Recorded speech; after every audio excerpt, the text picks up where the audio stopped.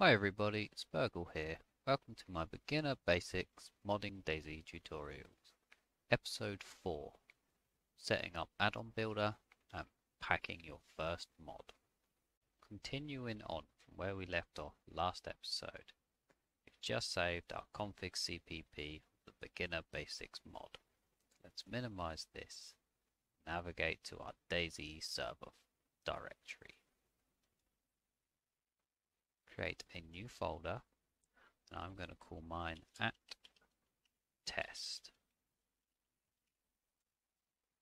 Open this folder up, create another new folder called addons. Now go back into your server directory, find your start.bat and edit it. We want to put a semicolon, then the name of the folders we just created. Save that and minimize it. And launch add-on builder.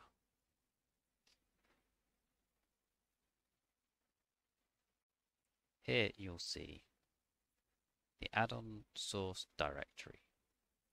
This wants to be the folder that we are packing, which in our case is beginner basics. The destination where you want your packed PBO to go. And again, in our case, this is our DayZ server @test add-ons folder. Make sure Byronize is checked, and let's go to our options.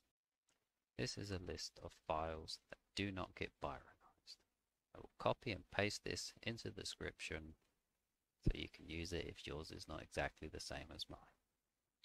This is the path to your private key. We will cover this in a video of its own when we create our keys before publishing the finished mod. Your temporary folder and the path to your project folder or your P drive. As long as this is alright, you check tools, make sure everything is using default, and click OK. Now we are ready to pack our mod for the first time. Click the pack button, click yes, and let it do its thing. Once finished, you'll see the build successful. Click OK. We're ready to launch our DayZ server with our new mod on it. So, launch your server like before,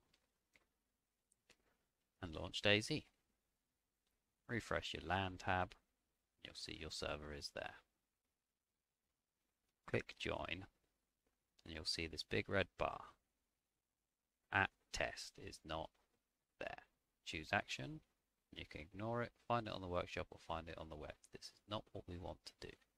Click close, to mods, see the local mod button. Now find your @test folder. There we go. @test mod was installed. Back to your servers tab, click join, and you'll see it's all good now. Launch DayZ.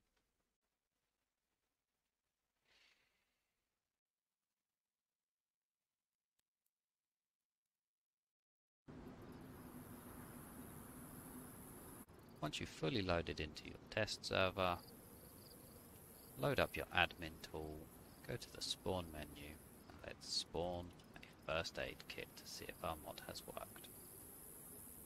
There it is on the floor in front of me. And as you can see, it's now got a 5x5 inventory. It takes up a 4x4 space, and it should be able to attach to your belt slot. Everything has worked. We have made our first mod. Pat yourself on the back, and I'll see you next time when we try to retexture a vanilla item.